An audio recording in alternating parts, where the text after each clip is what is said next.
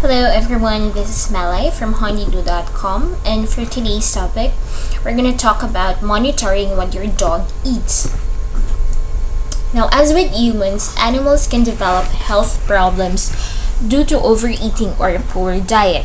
Now, make sure your dog eats the right amount of food to maintain an optimal weight for his breed or size. Now, good feeding habits.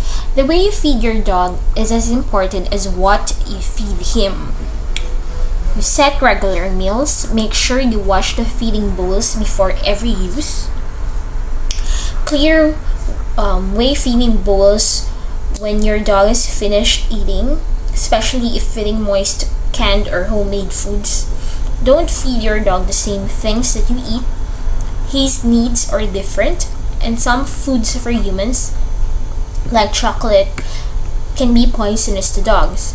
Now, if you need to alter your dog's diet, make changes gradually to avoid any stomach upset. And it is natural for a dog to eat fast. In the wild, this would stop other pack members stealing his food. Now, if your dog gobbles his food too quickly, try using anti-gorge bowl. This is lump protrusions in the base that your dog has to work around as he eats, thus slowing his rate of eating. This can help prevent digestive problems such as wind, vomiting, and indigestion.